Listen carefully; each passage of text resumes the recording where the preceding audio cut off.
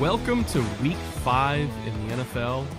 It's amazing. We are already past the quarter pole. Feels like the season just started, and it's passing by quickly.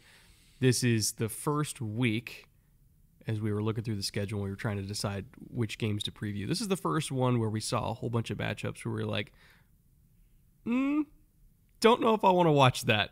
So we scrounged together the 5 best games, or at least what we think should be the 5 best games this week. Inevitably, a couple of them probably won't be, but we're hoping for competitive affairs here. I would say the Sunday night matchup between San Francisco and Dallas is the best one of the week, and of course we will be talking about that. But before we get into these 5 games, EJ, how you doing? I'm good. I will take meh football over no football any day of the week, any week of the year, as it may be. I always think back to like the doldrums of summer, and everybody's like, I wish there was a football game on. And then we get to these weeks, and it's like, oh, there's no great football games on. Oh, you're going to complain about that now? No. I'm happy that football's here. I'm happy that it's fall. And again, we think we know. We know we don't know. Some of these games are going to be barn burners that we think we're going to be dogs, and vice versa. But looking at the slate from sort of the top down, these are the 5 most interesting to us. Before we get into them and get proven wrong by at least half of them, because look, it's the NFL. Nothing's actually predictable in this league, and that's what makes it so entertaining. Reminder as we go game to game here, we are going to be filling out our underdog slip for this weekend. We have a 5-leg pick'em going here, and we'll reveal it pick by pick as we go with one player from each game. If you want to tail that slip, play along with us, of course, at the link in the description below, use promo code BOOTLEG. They will match your deposit up to $100. So whatever you happen to deposit, again, they will double it up to $100, and you can use that on pick'ems. You can use it on not even just football, any sport. You know, we still got baseball going right now. You know, it's playoff time in baseball. We're gonna have hockey and basketball once those get going. So it's not just football; it's everything. Again, promo code BOOTLEG at the description below. Let's get to our first game here, which on paper should be kind of sneaky fun, because the Rams are a sneaky fun team this year, definitely punching way above their weight class, what we thought their weight class was going to be back in the summer. That being said, I'm not loving the matchup here in terms of scheme and talent at a lot of key positions. If the Rams have Cooper Kupp in this one and he's totally good to go, obviously that will change the game massively. But sans Cooper Kupp coming in and immediately being himself, this one kind of feels like a welterweight going against a heavyweight, and it might be over fairly quickly. The balance that we've seen in the first 4 weeks out of the Rams, again, they're 2-2, but they've played well in every game, might come crashing down when you go against the top talent in the league, and the Eagles are certainly that. Sometimes that happens. Sometimes the sort of Cinderella magic dust runs out, and you go, oh, they're just really good. They've got a ton of athletes. Howie's put together a great roster, and this isn't going to be the game we thought it was. Now, we've said that for several weeks with the Rams so far. This will be the week it'll fall off. This will be the week it'll fall off. Maybe they keep punching above their weight. That would be a great story. That would make it a sneaky fun game. I'm with you. I think when the Eagles lean in, this one might be over. I don't know about quickly. I think the Rams right now are a very dangerous team. They are playing well in the middle of a rebuild and in the middle of a youth movement, and that's very difficult to do in the NFL. That is rare. Typically, when you're doing these, nobody wants to call them rebuilds, so they call them everything but. They call them resets, they call them reloads, they call them re-everythings, but nobody wants to call it a rebuild. When you go young, when you jettison all your, heavy, high-priced talent, and you say, look, we're gonna build the next crop, typically you're not competing every week. You might steal a few games, but the Rams have been competing hard every week. It makes them a very dangerous team. Stafford makes them very dangerous, but let's talk about the Eagles offense first, because it's worth talking about. Yeah, I mean it's explosive, it's physical, it's rounding into finally. It took a little while, but it's rounding into the form that we saw at their peak last year. And I remember coming into this year when we were previewing the Patriots game week 1, it was kind of like, okay, the teams that gave them the most trouble are the ones that played man coverage and played middle field close structures and challenged them and basically went right at their receivers with their DBs and challenged Hurts to hit these low percentage balls outside. And that happened in the first couple of weeks. You know, teams challenged them heavily, and the Patriots hung in there. That being said, we are starting to see with each passing week the Eagles hitting those quote-unquote low percentage balls a lot more often and basically saying, okay, challenge accepted, fuck you, we're the Eagles. And, you know, we saw that with A.J. Brown last week, just absolutely toasting Emmanuel Forbes. If that element of their offense remains consistent, that element of verticality, that element of we are just better than you on the outside, and then you also add in, you know, that big offensive line where anytime we get in short yardage, it's an automatic first down, and how well they're able to run the ball with DeAndre Swift. At that point, there's really no answer.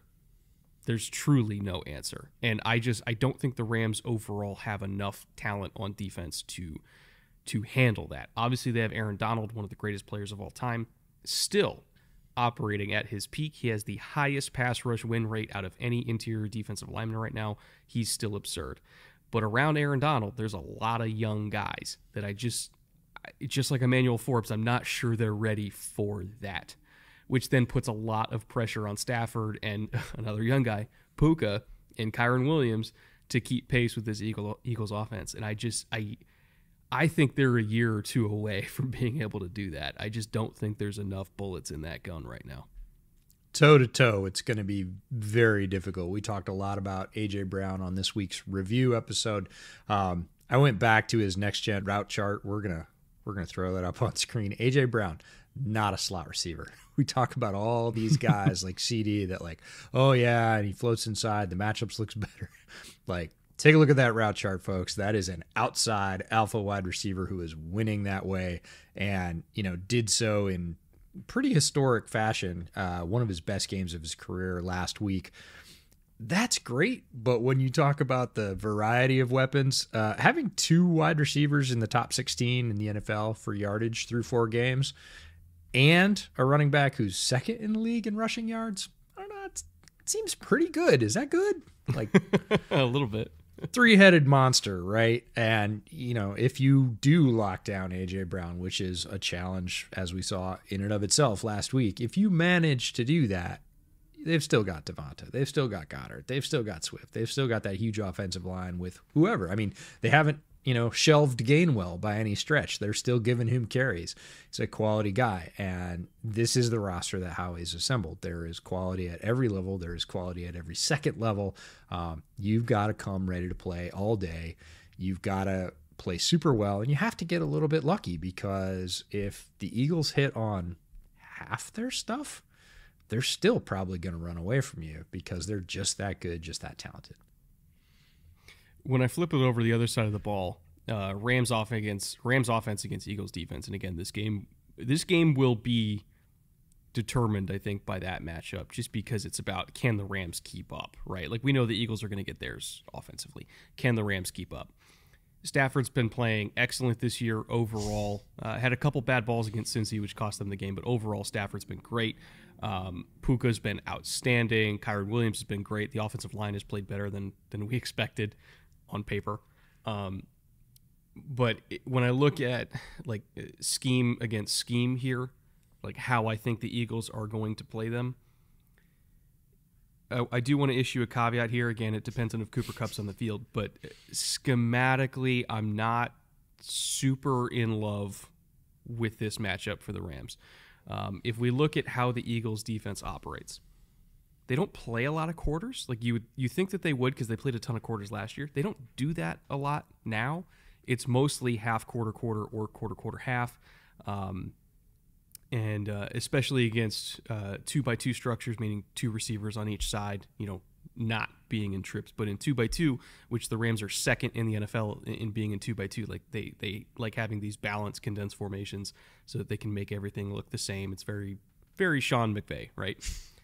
Against those 2x2 looks, the Eagles either play cover 3 or quarter half, depending on, do you have a dude at receiver that we need to be worried about? You know, in the Minnesota game, they played a lot of quarter half and half quarter, specifically with the half field safety being on the side of Justin Jefferson. Of like, we are going to put a cloud corner under him, we're going to put a safety over him, beat us with everybody else, right? And O'Connell had some really good play calls dialed up for that one. You know, the big touchdown to Jordan Addison, which was literally specifically designed to beat that coverage. Ironically, it was very reminiscent of a call that Sean McVay had against the Bears when they played the same coverage in Week 1 a couple of years ago, and McVay completely torched it. So we know McVay knows how to beat that, but at the same time, the reason why they play that is because the Eagles are very much in the vein of, we're going to take away your number one, if you have one, and make you beat us with everybody else. They did the same thing to Washington. A lot of quarter half and half quarter against them because, of course, Terry McLaurin. But then you look at the Patriots game against 2x2, it was mostly cover 3 because they weren't scared of anybody. So they're like, okay, we're going to take away the middle of the field. We're going to stop the run. We're going to play cover 3, and we're going to force you to make really tough throws outside the numbers. And the Patriots, for the most part, couldn't do it. I worry, for the Rams' sake, that if Cooper's not in this game, Cooper Kupp meaning, that they're going to stick in cover 3. They're going to force Puka to basically make a Herculean effort to win outside the numbers. They're going to clog up the middle of the field. You know, if he does run inside, we're going to have a guy to his left and a guy to his right, and we're going to crash on him immediately. I worry that, unlike a lot of the other defenses that the Rams have played this year, that the Eagles are perfectly built from a schematic and talent perspective to stop what has worked for the Rams. And if they don't have Cooper Kupp on the field to be the Jefferson and be the McLaurin that can dictate coverage, again, talent for talent, I just don't think the Rams have enough here. So again, we are recording this on a Wednesday. We don't know if Kupp is playing. If he's not playing, I would be very surprised if the Rams found an answer for this. I'm not totally counting out Sean McVay because he's Sean McVay. I just don't think there's enough there. Yeah, strangely enough, it'll be another Jefferson that has to play pretty well. Van Jefferson, who's gotten some looks but hasn't completed enough of them to scare anybody yet. It hasn't been consistent in the fact that, oh, we've got to watch that guy, 1 to 3 times a game because he's ripping off a big chunk. They've, Stafford, again, has thrown it to him, but they haven't really paid that off often enough that Philly should worry about it. Same thing with Tyler Higbee. Tyler Higbee's been more glue and less explosive play guy. Those two guys, especially if Kupp's not in the lineup, are going to have to do it because the sort of de facto number 2 after Puka right now is Tutu, and the Eagles do have enough talent to roll to whatever the second option is. So if they shut off Puka, they're going to then go shut off Tutu, and they're going to leave you one-on-ones for Van Jefferson, the Tyler Higbees of the world, and say, go ahead, beat us with those guys. And the Rams haven't quite been able to light that match yet. So they would have to. It's not impossible. We've seen it happen before. It's what we would call unlikely. And when you say you don't like the matchup, those are the odds we're looking at. And okay, if they force them out of option 1A and 1B, our options 2, 3, and 4 gonna be enough to put up points to keep with what is a very powerful Eagles offense. And we're like, maybe not quite yet. It's basically, the question is, can the Rams keep up with this Eagles offense, specifically with options out of the backfield to Kyron Williams in space and speed outs underneath a deep third corner and cover 3 to Puka? It's like, can you build an entire offense out of that? Because that's all they're going to give you, right? If they're sitting in cover 3 all day, that is literally all they're going to give you. Can you score 25 points off of that? I don't think they can. It's So going to be tough. this means McVay is going to have to be the NFL version of MacGyver and make something with a freaking paperclip and some gum. If McVay wins this game, I swear to God, it's going to be one of the most impressive wins of his career. And he's won a Super Bowl. This would still be one of the most impressive wins if they pull this off. Yeah, the Rams' offensive line, the complicating factor here is they've played pretty well. They haven't played anybody like the Philly D-line. Like, the Philly D-line is a bunch of guys like the best guy they face in practice every day. Yeah. Like, it's 5 of those guys, and they come in waves. And, Stafford's been able to be back there and sling it really quickly and really accurately. He's not going to have the same kind of freedom typically that he's had. He's not going to have the same kind of time that he's going to have. He's likely going to take more hits than he has in past weeks. All of those things kind of add up to, again, decrease the window that the Rams have to operate for a successful, bid for a win here to a very narrow slice. And if they get outside that envelope, it's going to be tough sledding. My last note on this game before we move on, I mentioned earlier Aaron Donald has the highest pass rush win rate percentage for an interior defensive lineman in the NFL at 25.7%, which is absolutely absurd. Number 2 is also in this game, and that's Jalen Carter. He's at 23.1. So, yeah, they're basically going up against another Aaron Donald in this game. He's stupid good. He really is. The other thing is if Philly gets up in this game, like if they hit a couple early balls to A.J. Brown, get big chunks, score a couple, they can just drop into the run game. And right now in the run game, they are dominant. They are gaining 4.7 per rush and allowing 3.3. They have 43 rushing first downs, and they've allowed 15. They are just pounding teams on the ground. So if you get behind and Philadelphia goes into kill clock mode on the ground, you're in trouble. For my underdog slip, I couldn't get any Eagles numbers that I really, really, really liked here for value. And I definitely couldn't get any Rams numbers that I really, really liked for value. So I defaulted to the one thing that I know you hate. You didn't. Which is, it's me saying, okay, we think the Rams might get to the red zone, but we don't think they'll score. No. So I'm taking Brett Maher over 1.5 field goals. Oh, my God. I thought the thing was when you banged your head against the wall, it hurt, so you learned not to? Not just you do it again. You're betting on a kicker. All right. We'll just duly noted, betting on a kicker, moving on. There was nothing else. Sometimes, much like this week when we were looking at the slate of games, sometimes there just isn't anything else. One thing really quick, and then we'll get right back to the show. It's not the holiday season yet, but we are getting there. Temperatures are starting to cool down, so the crew necks and quarter zips are coming out. And if you find yourself in the market for one of those, check out our sponsor for today, Vuori. If you're watching the YouTube version of this show, I'm wearing one of their crew necks right now. This is in a burgundy-ish color that I picked out at one of their physical store locations near me, but obviously they do most of their business online. Their entire brand is all about creating clothes that you can be active in or go out in. Their activewear lines for both men and women are very extensive. They have everything for everyone who likes to hit the gym or go for a run or just do any physical activity whatsoever. But they also have a ton of different styles meant for the office or just lounging around on a chilly Sunday watching football. They make clothes for people of all sizes and body types, and as a big dude myself, I can attest to that. And the quality of each garment is really good in my experience.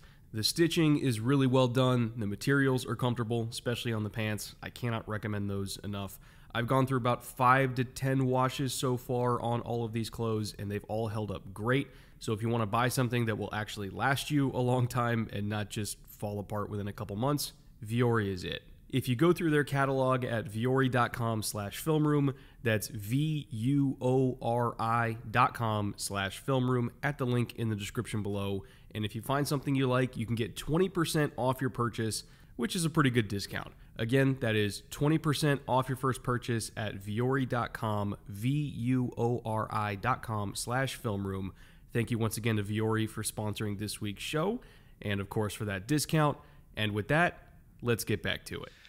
All right, Jags-Bills, our second game on the docket, and I have similar feelings about this one where, and I'll get to the numbers in a second after you give your piece, but I don't like this matchup for the Jags at all. It is one of their worst matchups of the year. And that's beyond just saying, oh, the Bills are really good. Yeah, of course the Bills are really good. I'm talking from like a schematic perspective, a matchup perspective, like dude for dude on the field. This is not the team that I would expect the Jags to excel against. Like everything that the Jags are bad at, the Bills exploit. And everything the Jags are good at, the Bills are good at stopping. So if there was a game where I think the Jags could potentially get rolled this year, which is not many of them, this is probably one of them. It's like a nightmare matchup for them all across the board.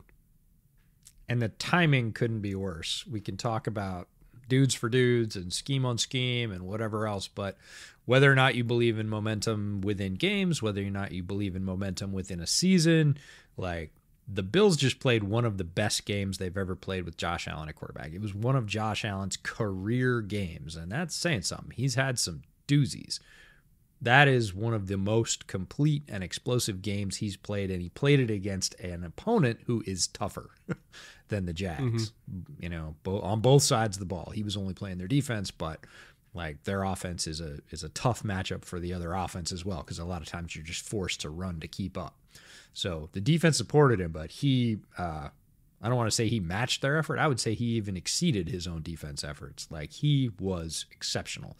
So you know, you just never want to catch the other guy when he is as hot as he could possibly be. And the Bills are red hot coming out of a victory that really counts for two because it's a division game. You know, their main rival in their division, they just smashed them, and they looked really good on both sides of the ball doing it. The only thing that's sort of a niggling concern here is Bills secondary really banged up again, which has been a story for the last couple of years running.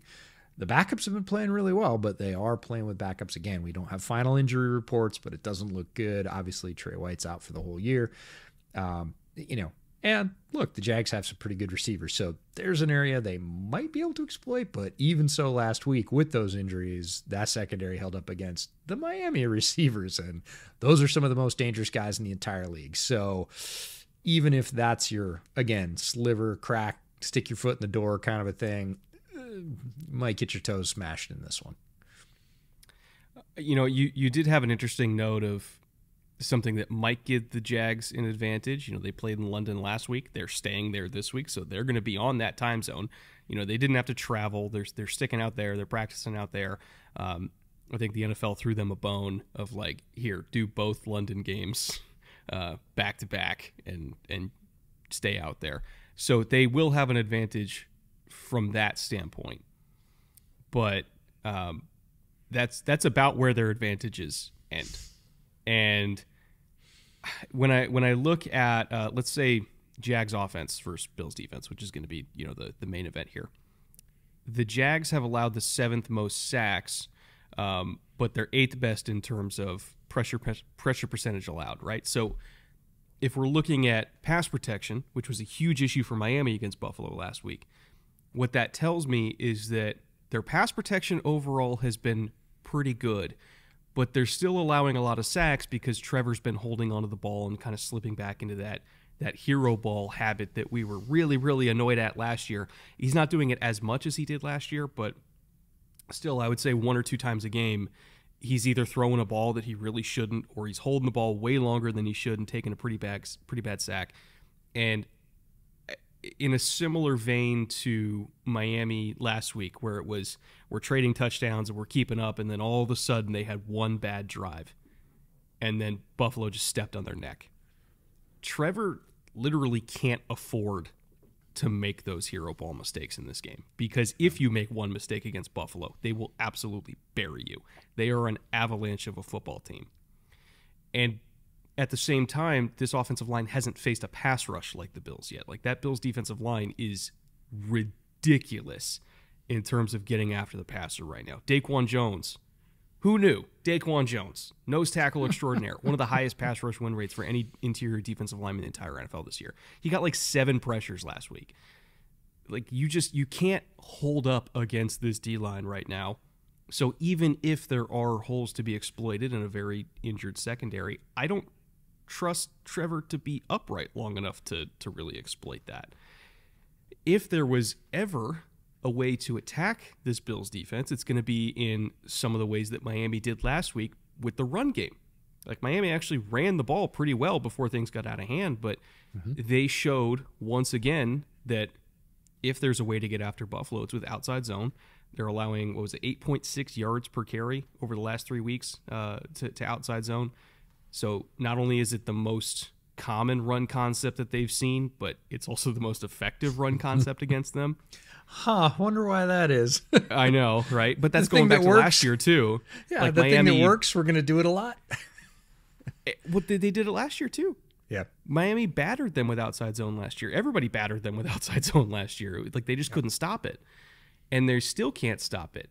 And so on paper, you'd think, oh, well, the Jags will just do that. They'll take the pass rush out of the game by running the ball. You know, they'll protect Trevor from himself by running the ball. And then you look at it, and it's like, oh, they get 3.5 yards per carry on outside zone, and they barely run it to begin with. Oh, the one thing that could be their saving grace, they're bad at. Shit. Okay. So what are you left with? Nothing. Yeah, you're right, and it has been very bad. They're 31st in run blocking, and that's the composite NFL ratings. So you take there's a couple of different ratings for NFL offensive lines, and you take those and average them. They've been 31st. Bad, like without a doubt. They are getting Cam Robinson back. That'll help. He is a good run blocker. It's not going to make them like 15th overnight, but they might be able to run to his side a little bit more better than they have in the past. And, you know, ETN we know can exploit even some pretty small holes, but yeah, if that's what you're hoping for, is the Jags are going to mount a really effective ground game against this Bills defense, and that's what you're pinning your hat on, not great. I wouldn't bet the farm on that one. My worst fear is that, at least worst fear for the Jaguars, is that Buffalo goes up early. Yeah. And Trevor, I love Trevor. I want to preface this by saying I love Trevor. He's amazing. Yeah. But he has so much Josh Allen to him where sometimes he gets in this mindset of like, I'm going to fix it, guys. And then he'll make it worse, right? Again, he'll take a bad sack. He'll throw a bad pick. And it's like, just play within the offense, please. Like, you are so talented. You are so smart. You're so gifted. Play within the offense. If it's not there, throw the ball away.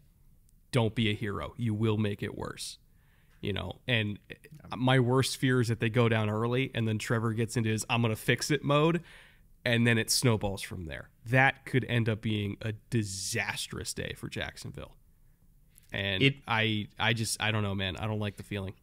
Yeah, it's frustration based, and we've talked about this over the last 2 seasons many times, that NFL defenses are moving to a frustration basis, right? Mm-hmm. That we've got, you know, 2 high safety structures, and we are going to force you to make as many plays as we can in every drive. We are going to limit your explosives. We are going to rally and tackle downhill. We are just going to like grind and grind and grind, and we're going to, you know, really play on that feature of 2, you know, very successful young quarterbacks here, talking about both Josh Allen and Trevor. The way to get to them has been that way. Frustrate them, make them say, hey, I'm going to go for the big thing here, or I need to go for the big thing here. Then they make an error and you take advantage, even though they're very talented. And it's frustration based. It's not saying you can't throw that ball. It's saying we're not going to allow you to throw that ball. We're going to throw a leash on you and see how long you can take it before you chafe and kind of explode and do the bad thing, because then we can profit, most likely. Occasionally, you're just going to go, you know, superhero and go off and we'll lose, but more often than not, we're going to win when we frustrate you into those decisions. I'm not saying that Trevor can't go off because he's Trevor. No, he can, but it's less likely when he gets into that mode. I'm with you. And same thing with Josh, right? We don't want to see Josh there either. It's less likely that we see Josh there in this game, but that's his weakness too. That's his Achilles heel. They share it, right?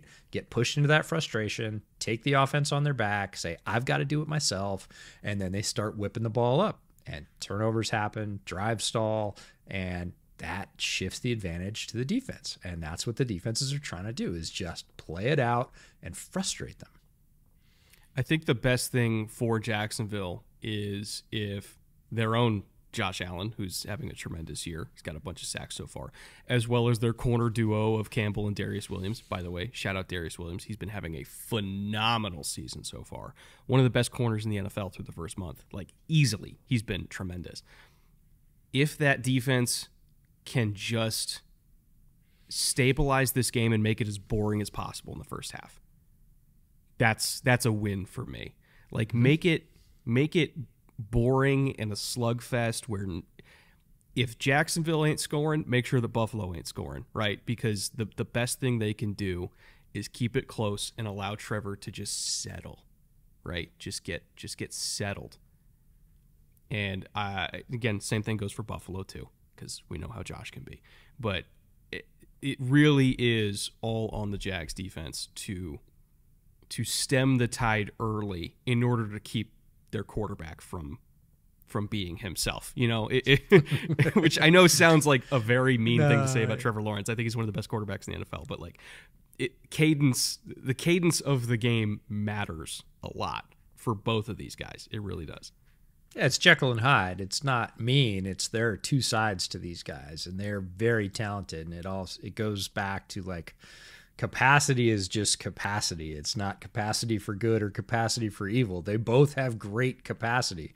If it goes the good way, they're very difficult to stop. If it goes the bad way, they are actively hurting their team. So you just have to, again, like you said, keep them calm, keep them centered, make sure that things don't get out of hand, and then, ease them with game plan and situation into that good version of themselves. And then hopefully we'll get to see a great game. Yeah, if the Jacksonville defense can turn a couple of would-be touchdowns by the Bills into field goals, keep it within, I would say 10 at the half, basically a one-score game to get back into it. Like, that's good. That's a good place for them to be, and we should see a decent second half with some adjustments. And, yeah, maybe they come out. Josh Allen, you mentioned him. That's the pass rusher, not the pass thrower. Tied for the league in sacks. I believe, tell me if I'm wrong, in our AFC South wrap-up that I picked him for my AFC South defensive MVP. I think so. I mean, there wasn't a whole lot of great names to pick from. No, it's not. But I think you did. Not one of the divisions we struggled with, but I felt like he was prime. He had a good back half of last year. I thought he would build on that momentum. He has, again, through the first month. And he's had some pretty good games in the past against the other Josh Allen. So he's going to need one of those again. The Jags are going to need every advantage to try and keep up with what is one of the hottest teams in the NFL right now. For the underdog slip, the second name that we have on this pick'em, and it's the name that I chose from this game, was Travis Etienne. However, because of the issues with run blocking that I pointed out before, I have lower on 62.5 rushing for Etienne. This is not the game that I expect him to pop off. He does have the talent. He's one of these guys where it's like one carry can give you the over because he's got speed and explosiveness and all that. But, looking at how Buffalo has handled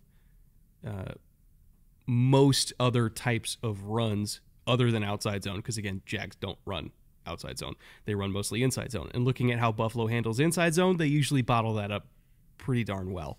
So I don't see Travis Etienne being able to exploit them in the same way that Devin Achane, thank you for the comments for confirming that it is Achane. Apparently that's coming from Achane himself. But I don't see him exploiting them the same way that Achane did, just because I think the run schemes for each team are different. Yeah, I like that one. I like that choice on the slip, because I think what they will do is turn some of those carries into targets instead. And Etienne is the clear leader, combined touches and targets for the Jags offense. He's got 85 combined touches and targets, so pass targets and run touches through 4 games. That is well more than anybody else on that team. So I think they might just kind of transition and say, hey, handing it off to you is not working, so we're going to try and get you free against Terrell Bernard. We're going to try and get you free against Milano. Easier said than done, but decent matchup, again, because he is a very good and explosive pass receiver. They might just kind of morph some of those run touches into pass targets. All right, let's get to arguably the main event of the week. Cowboys, 49ers, battle for NFC supremacy going on here. Other top NFC teams, I'm sure, will be watching this game with great interest because it will go a long way to determining playoff seeding. All these teams are going to see each other again in January, but this game will probably determine what stadium they're playing in. Looking at this game, and I was going through a bunch of numbers and I was going through a bunch of tape, and I tweeted this out earlier today before we recorded this. Both of these teams are nightmare matchups for each other. Like, they do not match up well against each other offensively at all. If either of them cracked 20 points, I would be surprised. If you had to ask me who's going to win, I would say I have no idea. I just know it's not going to be by a lot because neither of these offenses, to me, is a good matchup for either of these defenses. I think this one might crack open. And on paper, I see a lot of reasons to think, just like you do, that this is going to be a slugfest. It's going to be very close. It's going to be even. The matchups are not ideal. I went back just to give a little historical context and set this game up.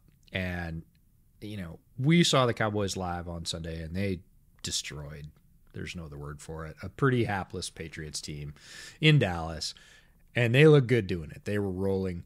The Niners ain't the Patriots.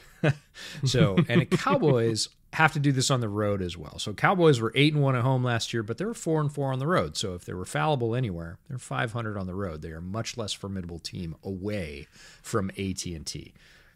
The Niners, on the other hand, have been rolling. And I swear to God, for being such a good football team, the Niners are the easiest team to forget for being really, really successful. Mm-hmm. They're 4-0 this season.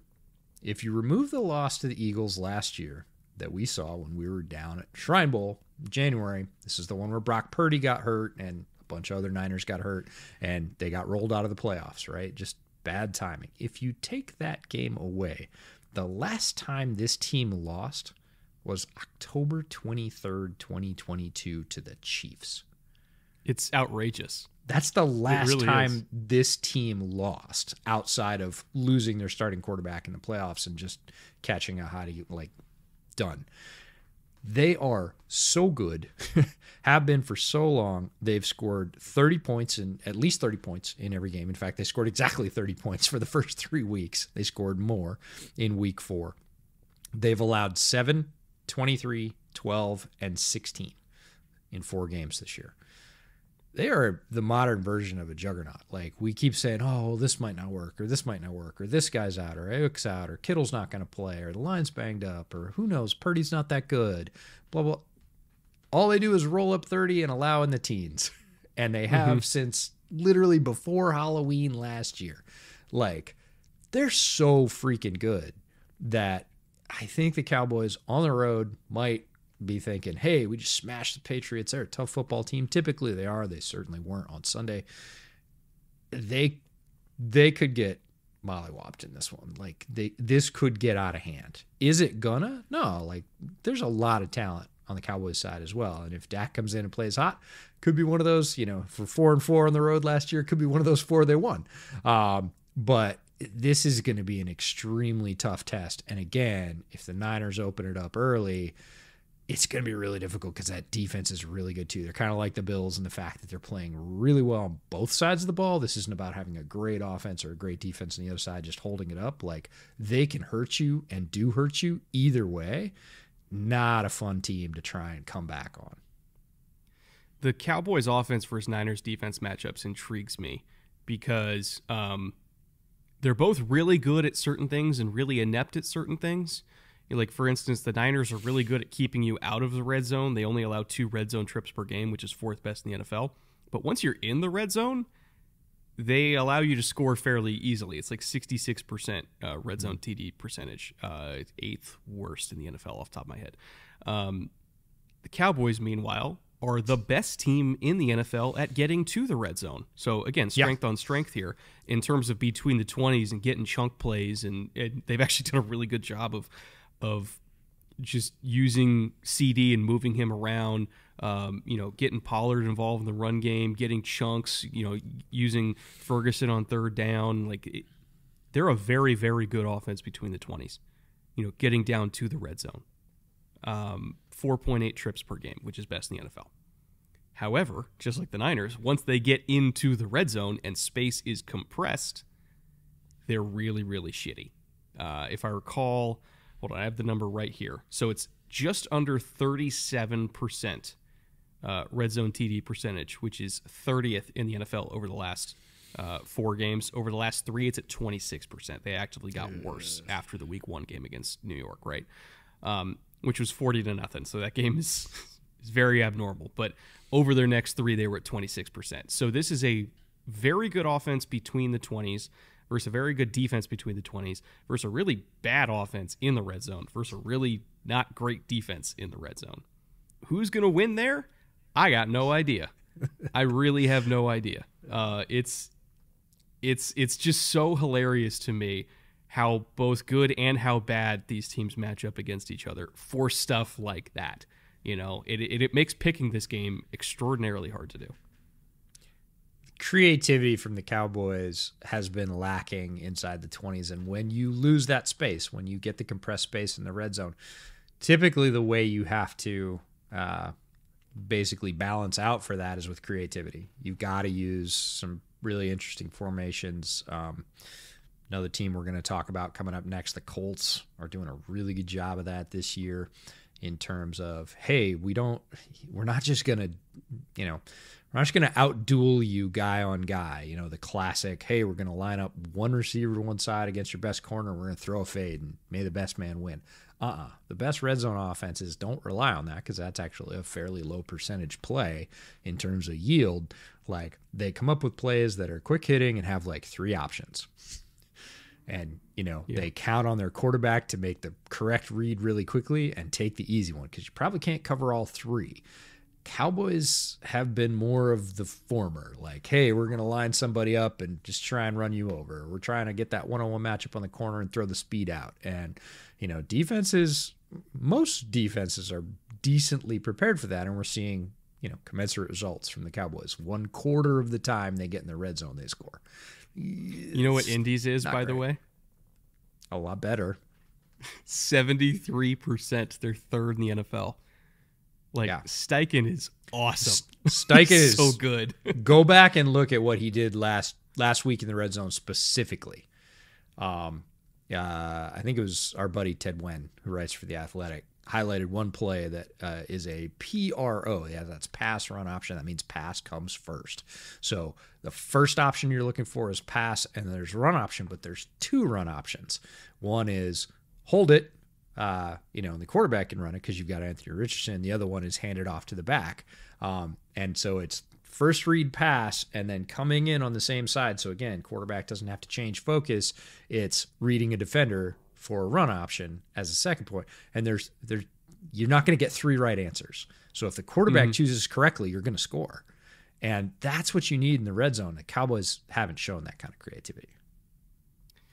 Flipping over to the other side, Niners offense versus Cowboys defense. And I did a bunch of work on this one as well, trying to figure out, who actually has the advantage here. Can anybody slow down this 49ers offense? The Cowboys, I do think, can. They're another team, the 49ers, another team that, runs a lot of condensed formations, a lot of 2x2. This is not a team that lines up and spreads people out in trips. They are very much a Kyle Shanahan type team. Everything's packed in tight, lots of motion, run it down your throat. Everything looks the same. Here comes play action. It's very, very Kyle Shanahan, as you would expect, right? He's the coach. And so I was looking at how the Cowboys play against that. I was looking at specifically snaps against 2x2, both with motion and without motion, on early downs as well as on third downs. And I was like, just how do they respond to that? How do they play against that style? Typically, it's going to be man coverage about 40% of the time, and then another 37% in cover 3. So it's middle field closed structures, lots of bodies down there, flying in the backfield, trying to get tackles for loss in the run game, being, prioritizing the run over everything else, especially because that's going to set up everything in a Kyle Shanahan type system. I'm fascinated to see how they handle all the motion, if they stick to all of that man coverage, especially now without Diggs. I'm sure that changes the complexion of things. Even with Bland playing so well, not having Diggs matters. So I'm curious to see if that 40% goes down a little bit, but I'm sure they're going to try. And then specifically with that run defense against outside zone, which we know the Niners run more than most other teams. Other than a couple big runs where they happen to be in cover 2 in some of these blowout games, against the Giants and against the Patriots, other than a couple of times where they caught him in cover 2, this has been a very good team against outside zone, especially from the formations and personnel groupings that the 49ers emphasize. They will sit there all day in those bear fronts with those 5-man surfaces, and they will say, we are better than you up front. I dare you to beat us. There's been like 2 runs the entire year against these middle field closed structures from these personnel groupings that have actually popped, and it's been for like 11 yards, right?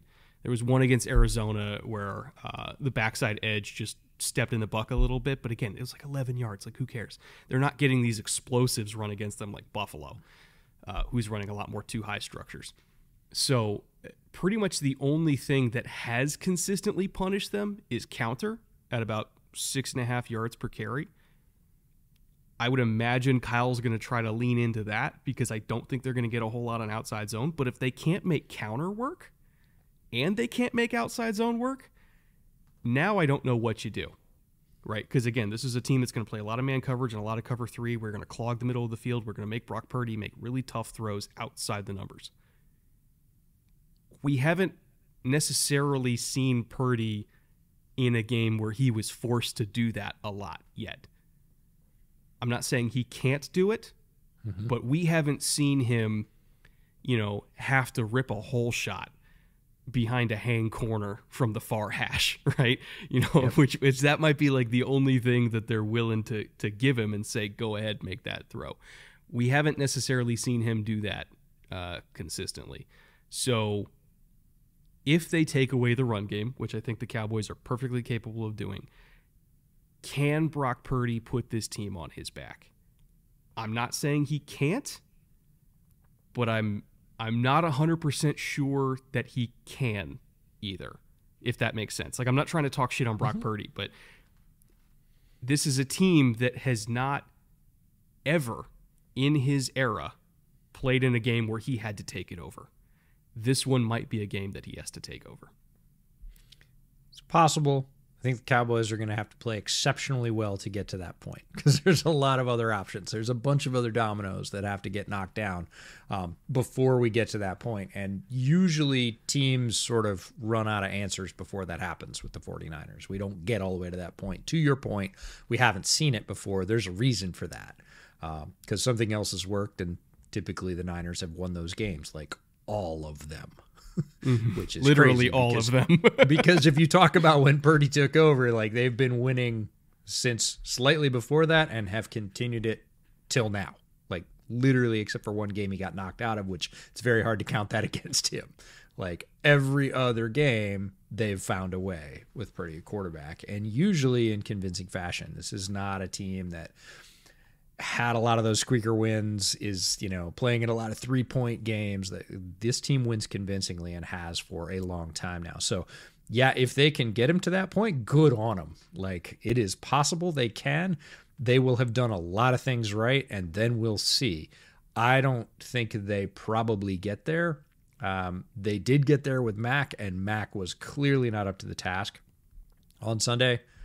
I will also say that Brock Purdy ain't Mac Jones. No, he's way better. He's better than that. So even if you get there, even if you get to that isolation moment and say, okay, Brock, and Brock goes to work taking whatever's left, which he is really good at. He is very good at taking what the defense gives.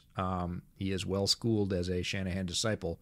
I might even say he's Kyle's brightest boy. Like, Kyle's tried this with a lot of guys before him, and Brock does it better than any of them, which is why Brock's playing right now and is the anointed starter of the 49ers. And the reason the 49ers are rolling, because he is an extension of his head coach and does what he wants very, very well. And so Kyle tolerates him more than all the others before him. So it's going to be, I think it's going to be a stiff challenge on the road for Dallas. If they win this game, going to be a large feather in your cap. Like you said, this is a likely playoff matchup come, January. And, they will have figured out a way to put a chink in the armor, which no other team besides, the Eagles, based on not having the quarterback, have been able to do in almost an entire year. That's a lot of consistency in a league that is not very consistent. In terms of what I have for my underdog pick'em slip here, I went with George Kittle over 41.5 receiving.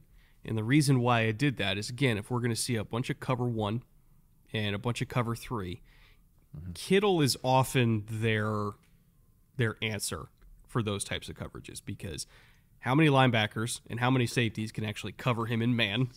It's a very small list. And in cover 3, he's, again, exceptionally smart in terms of reading space and settling in the exact right spot that he needs to be in. If he's running a seam route, he knows how far he should take it before he's about to get his head taken off, or, how much space he needs to clear vertically and laterally to give Brock a good throwing window against all those cover 3 looks. Like, I would say that other than Travis Kelce, there is no better tight end at just finding space against zone. And he's also just as hard to cover as Travis against man as well. So I would say that Kittle is the guy for this game if I had to peg one. You could talk me into Ayuk as well, again, because he's really? Extremely... I know, shocker. I could talk Brett Coleman into Brandon Ayuk? Wow. It just must be my day or something.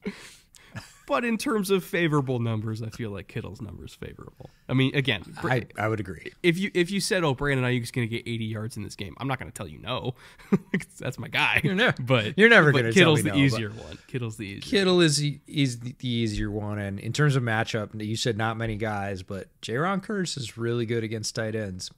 Kittle is a tough matchup, one of the toughest in the NFL, but Jaron Kearse is one of those equalizer type players. Damone Clark, not as much. I really like Damone Clark, but I don't like him as a matchup against Kittle. Van Der Esch can be exploited in the same way, especially in more man concepts.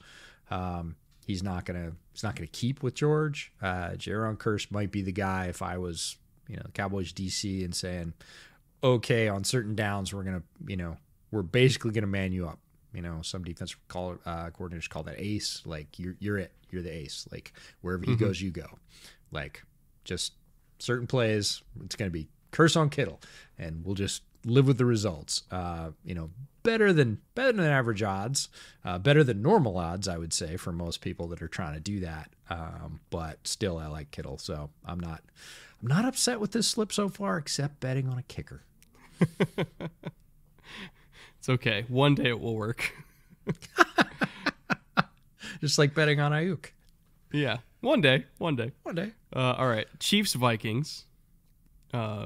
Speaking of amazing receivers against amazing corners, this is going to be the Trent McDuffie versus Justin Jefferson show. A matchup that I have been eagerly awaiting for weeks at this point, because Jefferson, by most people's account, is the best receiver in the NFL. And McDuffie, so far at least, has played at minimum like a top 3 to 4 corner in the NFL, if not the best corner in the NFL so far. He has been absolutely phenomenal so far this year. And this is a very man-heavy defense for Kansas City. Very, very man-heavy. More man-heavy than you would think compared to past Spagnuolo defenses, where it was a lot of quarters, a lot of cover 2, and never cover 3. They pretty much never play it, but it's they're substituting more of the quarters in cover 2 this year for straight up man coverage because they feel like they have the dudes to do it, and McDuffie is obviously the leader of that pack. I would expect that we are going to get some kind of shadow situation here, because who else do you trust against Jefferson other than McDuffie? And whoever wins that matchup, that one-on-one matchup, I think is going to determine overall who wins this game. Because if they can get away with that, right? If they can get away with banishing Jefferson to McDuffie Island, or at least as close as they can get to it, that means that, okay, we can have a safety over the top of Jordan Addison so that he doesn't get his weekly 60-yard touchdown, right? We can afford to have a bracket on Hawkinson on third down. If Jefferson is winning that matchup and they're forced into calling other stuff, whether it's straight up one double jersey number, or if they're forced into retreating, quote unquote retreating, into more zone coverages because McDuffie isn't up to the task, that completely changes the complexion of the game, because now all of those zone beaters in O'Connell's playbook that do kind of like force you into opening things up for Addison deep down the field and force you into just hoping that Hawkinson catches 6 balls instead of 13. I think that matchup in particular has so many different effects on the rest of this game, because the coverage will be dictated by who wins that one-on-one. If you had to ask me who is going to win it, I would lean Jefferson, but if there's anybody in the NFL right now who could survive one-on-one, it's Trent. Spags is not going to leave him on McDuffie Island a lot. Now, by a lot, that's a relative term. Percentage-wise, he may, but Spagnuolo typically changes things up throughout the game and makes offenses guess that way. That's one of his greatest success points, is that he will say, all right, on this down, he's on McDuffie Island. On the next one, we're going to go high-low. On the next one, we're leaving a cloud corner, and yeah, McDuffie's going to be, in that coverage, but not the coverage. And he's going to make sure there's at least 3 or 4 rotating coverages so that O'Connell has to guess. Right? He's not always getting the same thing, because if you give O'Connell the same thing straight, he's going to beat you. He's going to adjust. Mm-hmm. He is that good offensively, and Spags doesn't want that, so he's going to throw the grab bag at you. And yes, there are going to be at least a handful of snaps where it is straight up one-on-one Jefferson and McDuffie, and that is pure popcorn stuff. Like, yes, please. I want to see those. But it's those other coverages as well, and whether or not O'Connell guesses right for what's coming.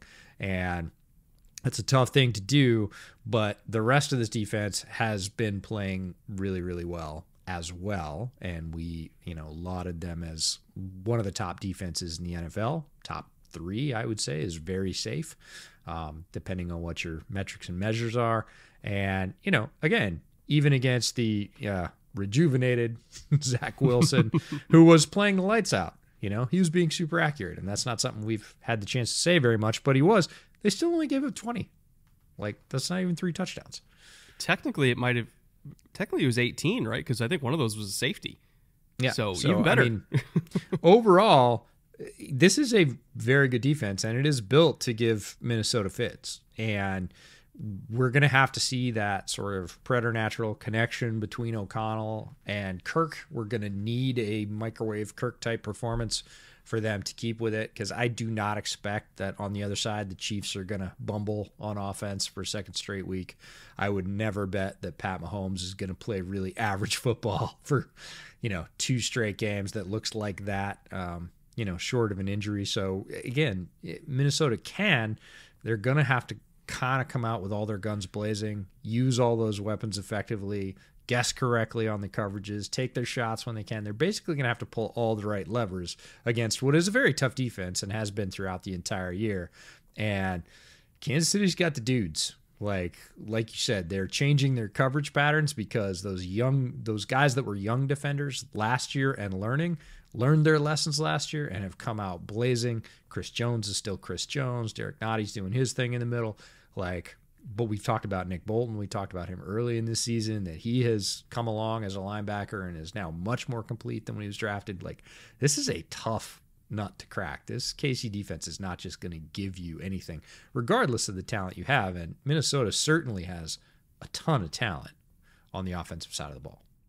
I also want to make a comment about Patrick Mahomes in the performance that he had last week. Because it was arguably the worst game of his career, or at least one of the worst games of his career, right? Yeah, bottom three. People are there's just kind of weird narrative around this game where it's like, well, if the Vikings can force Mahomes into the same mistakes that the Jets did, then they're easily going to blow him out. And it's like, first of all, Mahomes doesn't have those 2 games in a row, or doesn't play that game 2 games in a row, right? If he has a bad game, which is exceptionally rare, very rarely does he ever stack those on top of each other. Secondly, the Vikings defense is not the Jets defense. They were harassing him like crazy and forcing him into making very un-Mahomes-like decisions. If you look at the pass rush win rate, which again, the pass rush for the Jets was really the factor there that kind of sped up his clock and made him make some really dumb throws. The Jets' pass rush win rate is 5th in the NFL at 51.8%, which is obscenely high.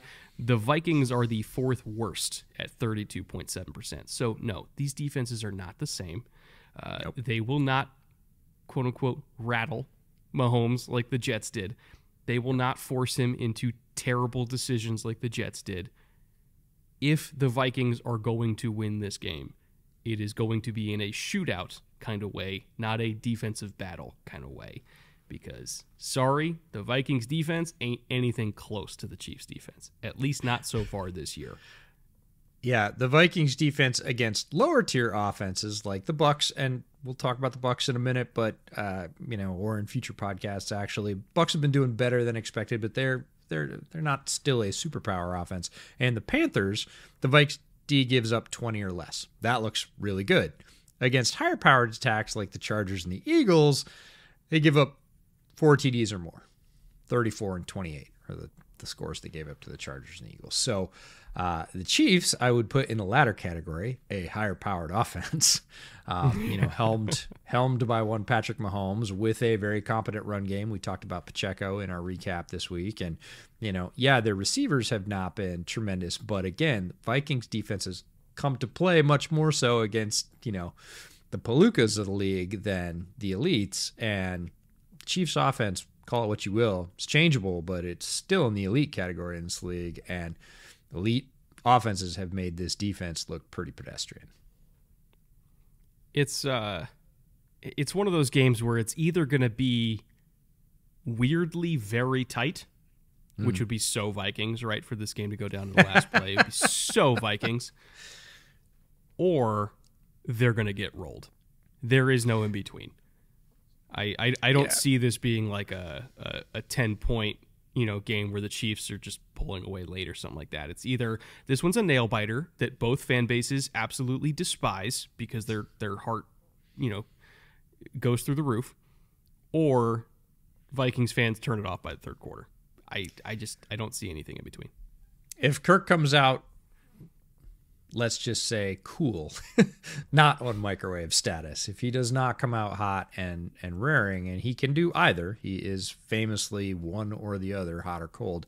If he comes out a little cold in this one, look, the Chiefs defense is too good. The Vikings are not going to be able to keep up. Their defense is most likely not going to say, hold on, Kirk, we'll hold you up today. We got it. No problem. That's not likely to happen. If the offense in purple doesn't come out lighting it up and putting up numbers and trying to challenge the Chiefs that way, if they're not able to do that, either because the Chiefs defense is just really good or the Vikes offense comes out flat, this one, the air could go out of this particular balloon in a hurry. One more note that I forgot to mention earlier in regards to the Chiefs defense being very man heavy, right, and trusting their guys. That also extends to linebackers and safeties too. And they trust their guys to cover tight ends, who a lot of the time tight ends it's get open, run option routes. You got choice routes galore. Find leverage, work against the leverage. It's stick routes all day, every day. Which are really tough to cover. Like if you're going up against like a 6'5" frame and you're sitting inside leverage, and then he's just pivoting and running away from you, and then the ball's out immediately, and you got to reach across this big 6'5" frame to break it up. Like it's tough, right?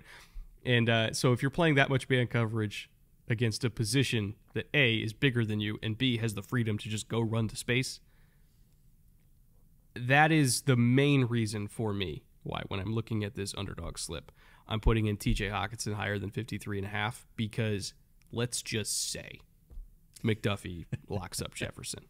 Sure. And they're playing a bunch of man coverage because they can, because McDuffie's locking up Jefferson. Where do you think the ball's going on 3rd and 6? It's going to be TJ Hockenson. And then it'll be Hockenson again, and Hockenson again, and Hockenson again. 7 yards at a time, baby. We're going to get to 53.5. I would bet a significant chunk of money on that.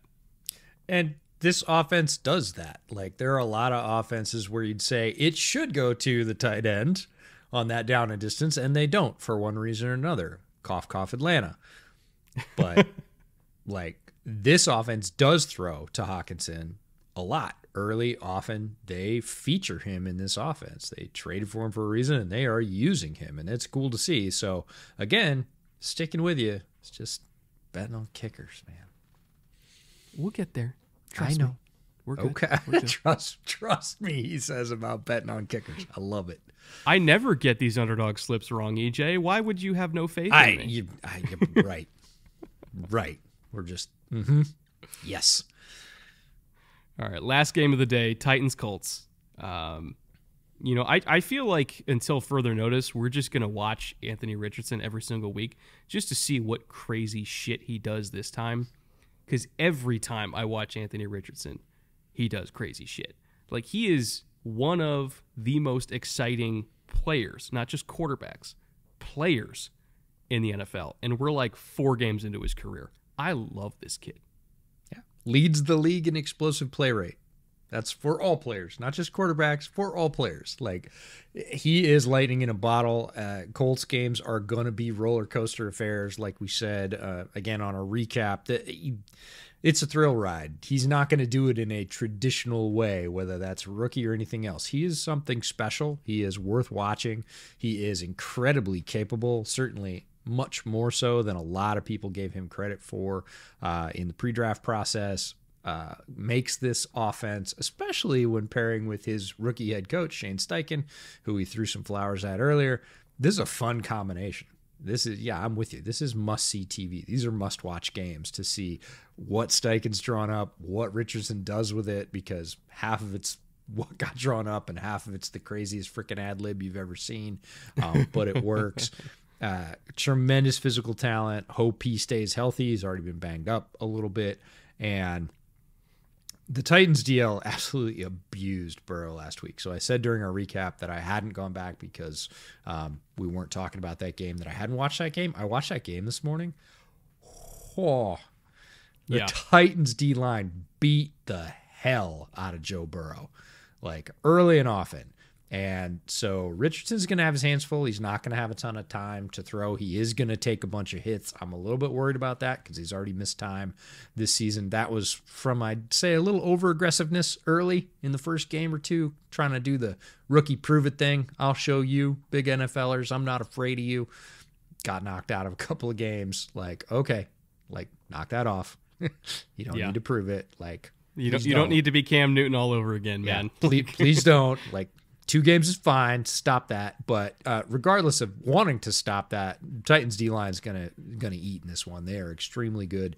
They had great success last week. I expect them to have good success again this week. That doesn't mean they're going to win. That just means that Richardson's going to have even more heroics, and he can do it. But Titans DL is no joke, and they mashed Burrow. Now, Burrow can't move as much with his calf right now, but you know, the Bengals know that too, and they've been trying to get the ball out quick and protect him. They didn't protect him at all last week. He got slammed like 3 or 4 times. So I would expect to see some hits on Richardson in this one. He's big enough to take it, but Titans are going to bring and get pressure on Richardson, and that's going to make it, exciting. They do bring for having a defensive line as good as them, they do bring a lot of pressures, bringing 5 and 6 bodies to give their guys one-on-one matchups, which they will win most of the time. But when I was going back and I was looking at all of the pressures they brought, because I was like, okay, what is the manner in which they bring them? Is it corners coming off the edge? Is it linebackers? Like what's their style of blitzing? The answer is yes, it's all of it. But situationally, what I found interesting, it was mostly on early downs. So they've had 28 rushes so far this year with 5+ guys coming at the quarterback. 13 of them were on first down, 12 of them were on second down, only 3 on third down, which to me signals we are playing the run on the way to the quarterback. We are trying to generate negative plays. We are trying to basically ruin your drive on first down, because statistically, and this is kind of a thing that I've seen a lot of analytics folks really talk about lately, not to get too much on a tangent, but it is important, and I've been thinking about doing a video on it. But first down, in a lot of ways, is the most important down, not third down. Brent Venables recently echoed that in an interview, that if you can get a negative play on first down, statistically, the success rate for a drive plummets. Because if you can get them into like 2nd and 13 by getting a tackle for loss or a sack or any sort of negative play, it completely throws out like 80% of the playbook. And it basically takes the run game out of the equation, which if you can take the run game out of the equation on second down, not just third down, that means that A, if you have another blitz that you want to call in a long yardage situation, you can. But B, it means that your defensive line can play faster and they can just rush, and your secondary can play faster and not really have to key the run that hard on second down, right? Yeah. And so if your defensive line is teeing off and you force a quick throw, even if they gain 5 or 6 yards, you're still in 3rd and 7 and you're in business, right? Compared to 3rd and 2. So analytically speaking, what a lot of stats people are saying is that the most important thing you can do is generate a negative play on either first down preferably or second down, because that is single-handedly the best way to kill a drive. If you're not being aggressive on early downs, statistically you open yourself up to a lot more 3rd and shorts, which we know that the success rate on converting those is way, way, way, way, way higher, which means you're on the field longer, which increases your exposure to explosive plays, which then increases your exposure to red zone appearances, which then increases your exposure to points. So the most important thing you can do, and the Titans live and die by this, is sell out, get a negative play on first down. How does this affect the Colts? If I'm Shane Steichen and I'm looking at those numbers, which I know he is, because if I'm looking at them, I know he's looking at them. If I'm Shane Steichen, I introduce the screen game into the game plan early. Like one of the first plays you call, especially, if you can hit them with a hard count and you see they're coming, you then get into a screen because you know that they're going to be coming.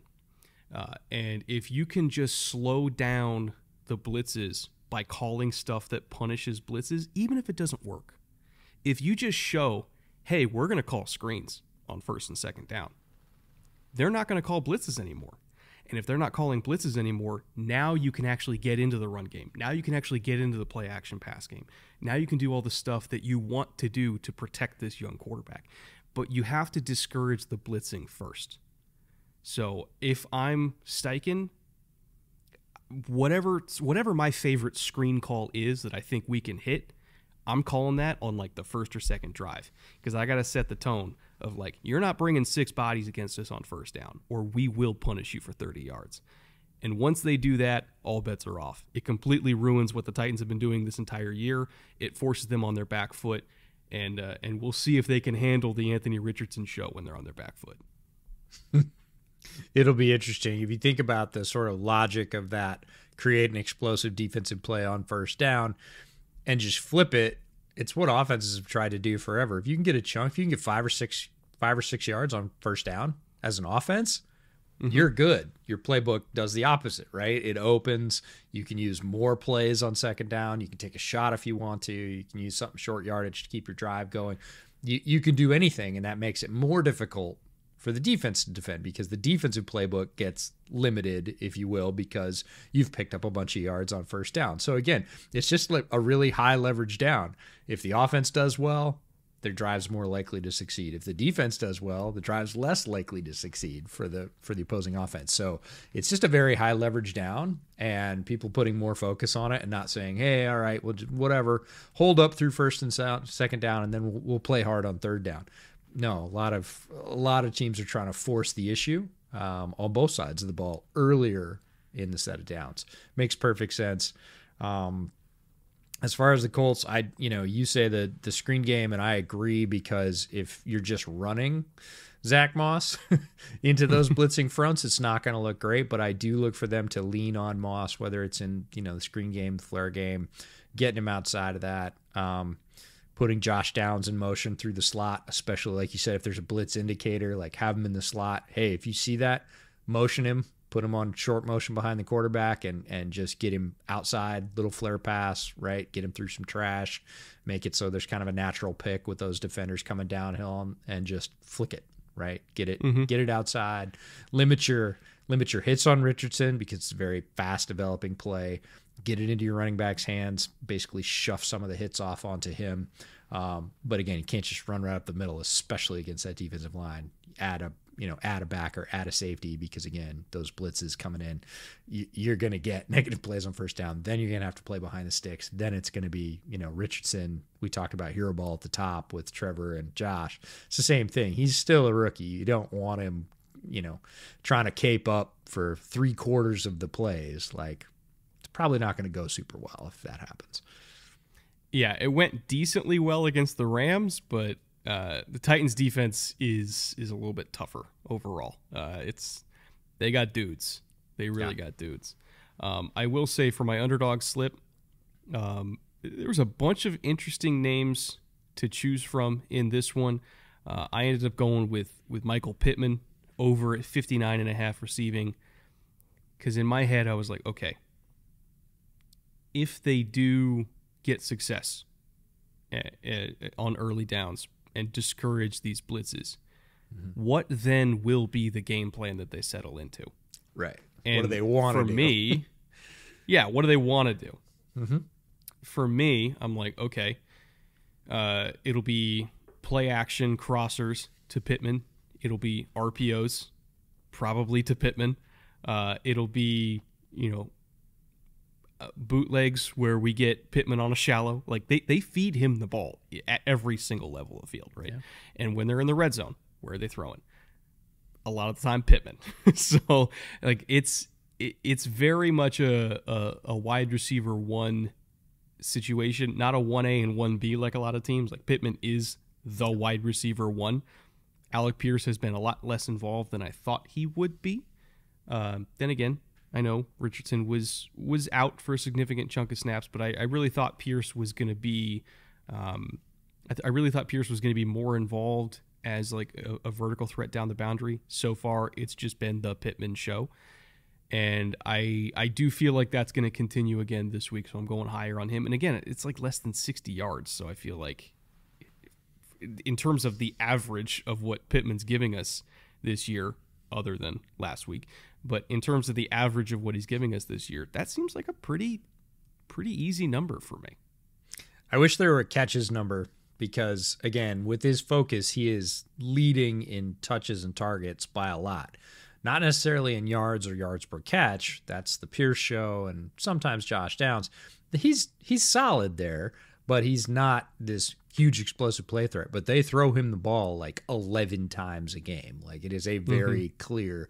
So give me the catches number. I'll take the over on catches, unless you're saying like 12, right? Other than that, I would take the over on catches. Yards, they've been variable for Pittman. Sometimes he's had, games where he's averaged like 6-7 yards per, but he's had 8 touches.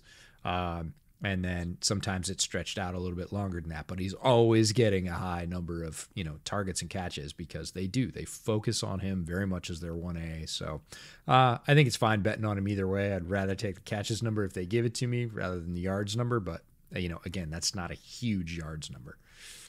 Yeah, so far he's averaging just a little under 10 targets a game, and he's averaging 7 catches a game. So he's got the volume on his side for sure. They're giving him shots. Flipping it over to the Titans offense, one note, Tannehill peppered the middle of the field versus the Bengals. Look at his next-gen pass chart. We might even throw it up for you. He put a lot of stress on the inside linebackers, on the safeties coming down. Like, he threw a ton of balls against the Bengals last week to the middle of the field, more than I've seen a quarterback throw in quite some time, certainly more than I've seen him throw in quite some time. So he's going to be, putting some stress on Zaire Franklin and the other inside backers, but Franklin's been great so far this year. So that's a fun matchup, is like, hey, let's see what happens over the middle of the field. If you add up all of the cover 3 as well as PFF, when they do their coverage data, they separate out cover 3 versus cover 3 seam. It's basically a different version of cover 3 that's less often played, but Gus Bradley is especially fond of it. But if you add up 3 and 3 seam in terms of total percentage of snaps, total percentage of coverage snaps, they run those two coverages 65% of the time. They are a cover 3 team. They have always been a cover 3 team under Bradley. They always, I'm talking like literally every year of his tenure, are number 1 in cover 3. That is what they do. They don't blitz. They play that coverage. They'll mix in like a little bit of quarters. They'll mix in a little bit of cover 2. They'll play cover 1 like 7% of the time. But they play cover 3.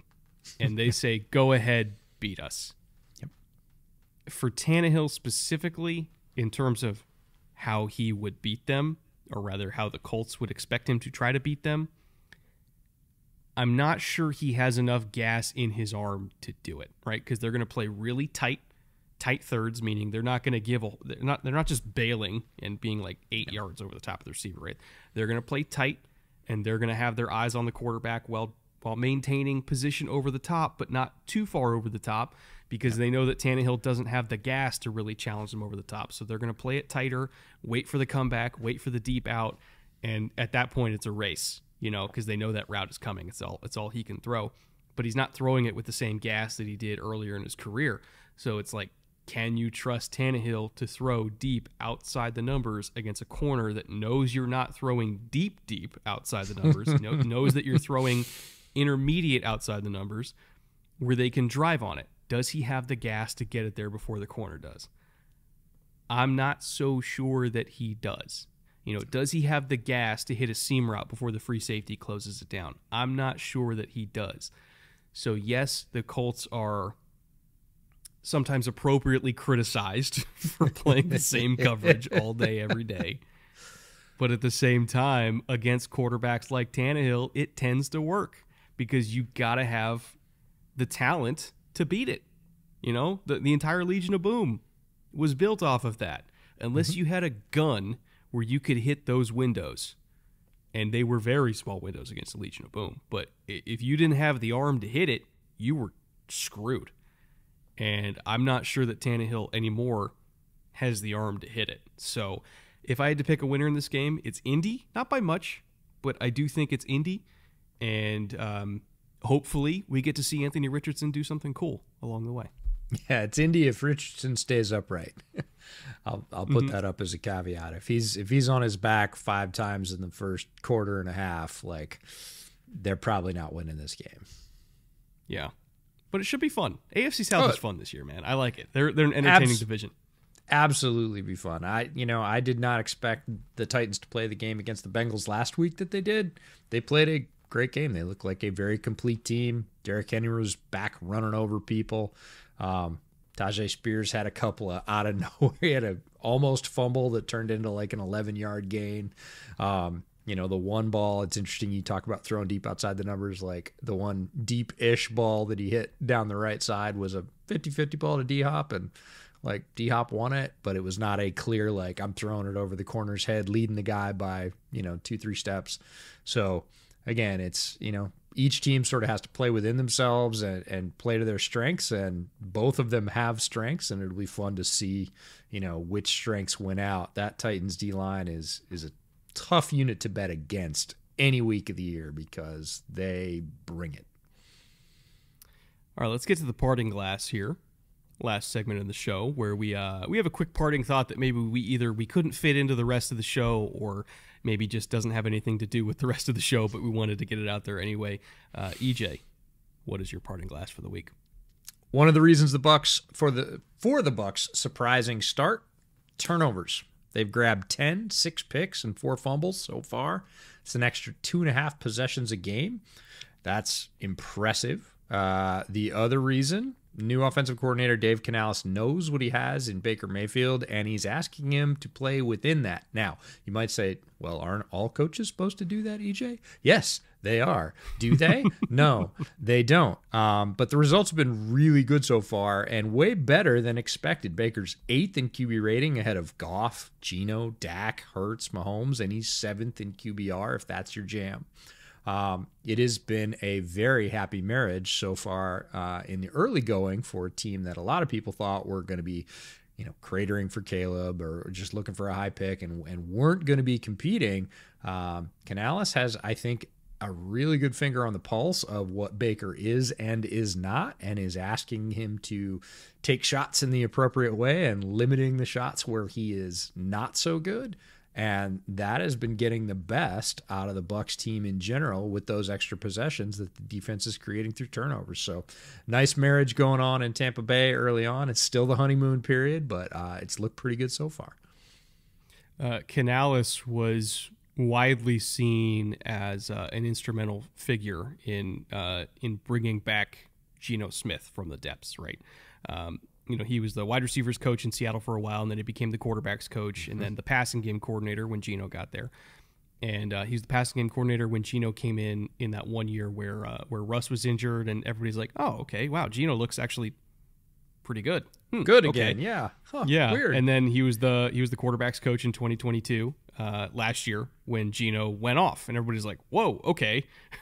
Geno is really good now, and then of course he got hired to be the OC by Tampa, coming off of that resurrection, so to speak, of Geno. And so far he's working very similar magic on Baker. So perhaps Dave Canales is a pretty damn good football coach, folks. He's going to be getting some interviews at the end of this year. If this continues, he's going to be this year's Ben Johnson. Ben Johnson is still going to be the overall leading candidate. A lot of us thought he would be leaving last year. He came back. Canales could be very similar. I could see Canales taking some interviews and maybe saying, hey, if it's not the right spot, I'll go back to what is a good spot for me in Tampa, strengthen my resume, and then come out next year as the top sort of offensively minded candidate in the coaching side. Absolutely. All right, my parting glass. I could have included these when we were talking Eagles-Rams, but I felt it was better to put it here because it's more throwaway notes. But I want to talk about 2 young players who most people either don't know their names or don't hear them very often. That's Reed Blankenship for the Eagles and Kobe Turner for the Rams, who's their rookie DT. Reed Blankenship, I think, is their second-year safety. I remember we saw him at Shrine Bowl a couple years ago, I think it was. But he is tied for first among all safeties in forced incompletions with 4. He also has a really, really nice pick. I think he got it a couple weeks ago, he sacrificed his arm against Terry McLaurin last week to keep his foot, allegedly keep his foot from hitting in bounds. Sorry, Commanders fans, don't want to bring that up again, but he's played very, very good football and turned into a really nice player for them. And then Kobe Turner, ironically also another Shrine Bowl alum, who we talked to this past year at this year's Shrine Bowl, has also come on the scene really quickly for the Rams. He is 4th among rookie DTs in pass rush win rate. He has 4 run stops already, been a really nice contributor on early downs for them. And for a defense that was in desperate need of young rotational players to be successful early, he has been successful early. And I want to emphasize they were desperate to get production out of their young guys because they had so many young guys. But so far, Kobe Turner looks like a hit. Smart guy, great guy to talk to. Also a very good and impactful football player, smart on the football field as well. Talk about football intelligence. His football intelligence is very, very high. That was very clear very quickly in our conversation with him. His intelligence off the football field is also very high. Great guy, great dude to talk to. And Reed Blankenship was one of those guys that decided to go back. He had a chance to come out. He went to Middle Tennessee and had a great year. And I thought he was going to enter the draft. Decided to go back for another year. Ended up having a bit of a down year, and people kind of lost track of him. But the year before that had been incredibly productive. I was really excited to see where he was going to go in the draft. And he, it's just one of those players that for whatever reason decided to go back. Had a bit of a lag, but now, played some decent football last year, but this year is really sort of settled in, feels comfortable, is making an impact, and really looks more like he did in that second to last year of college at Middle Tennessee State, where he was just a force, both against the run and in the pass. Really good size, almost linebacker-like size. Could play light linebacker if you wanted him to. This year, making plays, great to see. One more time, recap of the underdog slip for the week. Excuse me, if you guys want to tail it and or fade it, because you know me, probably a better idea to fade it.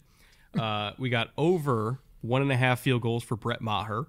We have under 62.5 rushing for Travis Etienne. We have higher on 41.5 receiving for George Kittle. We have higher on 53.5 receiving for TJ Hawkinson. And we have higher on 59.5 receiving for Michael Pittman. Thank you once again to Underdog for sponsoring this entire show.